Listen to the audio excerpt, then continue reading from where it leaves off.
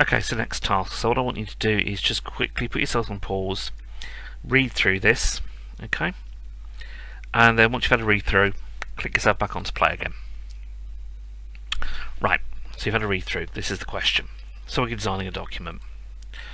So ultimately, we're trying to aim for something like this here, okay? Which goes to the basic information that we need. Now again, if we look back, we can see that we've been given the dates and times here.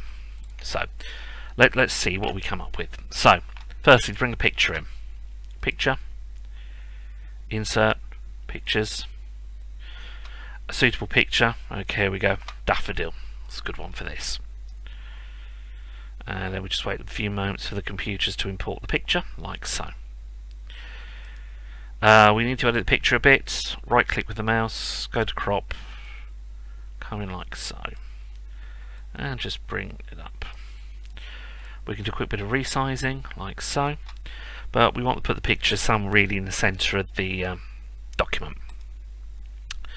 So we will want to move the picture about. Best way of doing that is if we go to picture and we go to layout, and if I click in line, is a click square like so, we can then move the box around, the picture around like so. We can then just knock our text down like so. I could just put the summer opening hours like this in the middle. Alright, blow it up and pump it up like so, make it bold, make it a bit bigger, put a bit of underlining, just centre that up. Okay, so let's just go back to the original sort of template I showed you. So what I've done here is I've done a bit of centering, a bit of bolding, make the text just a little bit bigger using that. Do something similar here. What I can do is I can cheat actually. I can just hover a bit of the text, go on Format Painter and do that. It's not just cheating, it's just making use of our time. Okay, table very quickly, insert, table, and if we look here for a moment, we want 2 columns and 1, 2, 3, 4, 5, 6, 7, 8 rows. So we can actually do 1, 2, 3, 4, 5, 6, 7, 8 very nicely, 2 rows like so, and then I can just quickly put my information in. Say opening time, okay, and then we will just enter all the information in. So quickly, just for the moment, I'm going to do copy and paste it all across. Okay, so center, let's make this just a little bit bigger so it looks similar to what I've got on the other side, like so. Doesn't have to be perfect, exactly the same, but just bring that down a little bit, put it onto that.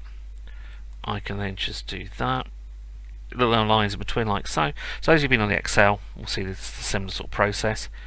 And then what I can do is, if I want to, I can just move them in a little bit like so, but purposes of test, that will do for you. Okay, we've got everything in. We welcome you, looking forward to welcoming you. I mean, so what you're looking at is not making this really fancy.